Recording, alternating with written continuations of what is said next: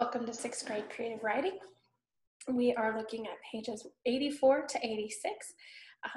This is the second to last day of creative writing. Next lesson will be the end of the creative writing for this year, and then we'll jump back into our language book. And so this should be lesson 138. And so make sure that you get your creative writing book out before. If you have to pause the video, go for that. And so then the bottom of 84, we're going to be looking at the mind stretcher names places, or names please, okay? Because you did the mind stretcher improvise last time. And so this is create some story titles with appropriate authors. So this is kind of a silly way of creating story titles. The example there says Shipwreck by Icy Waters, okay? So you can see how it's a play on words, and so you can come up with a couple of those and see how well you do with that, just to get the creative juices flowing. And then the next page 85, we look at this mind stretcher, names around the world. If you write a story set in India, what might you name your characters? Good question. Do you notice the interesting names of the people you meet or read about? Here are some common names from around the world. Think about what their origin might be. Perhaps you can add to the list, okay?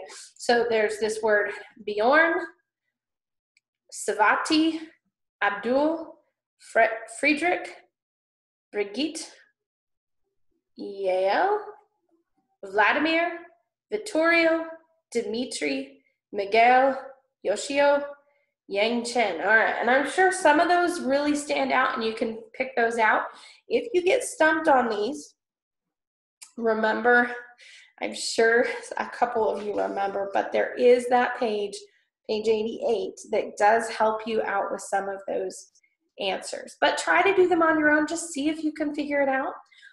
John is a common and much beloved Hebrew name. What is the name for John in Italy, Scotland, Spain, Russia, Germany, France, and Ireland? So see if you can figure those out.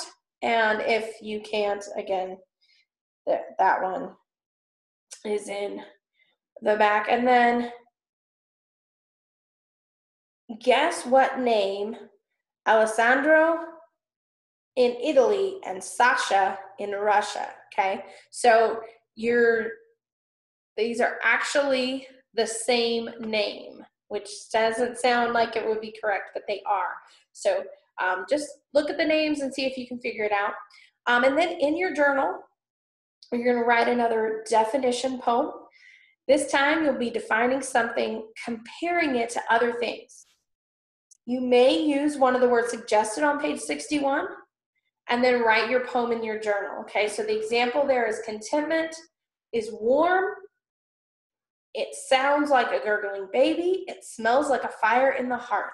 It tastes like mince pie after Thanksgiving dinner. Contentment feels like being wrapped by a blanket in an easy chair. So it gives you that picture, and that's what you want to do with your poem, okay? And notice that each line refers to a different sense: smelling, tasting, feeling, hearing, and that the first line is almost a metaphor and the other lines are similes, okay? So try to see what you can come up with that. And then on page 86, the mind structure pairs, name one occupation and a matching product. So start with the occupations they give you and come up with the product that they would use, okay? And then a user and a matching tool. Start with these and then come up with your own, okay?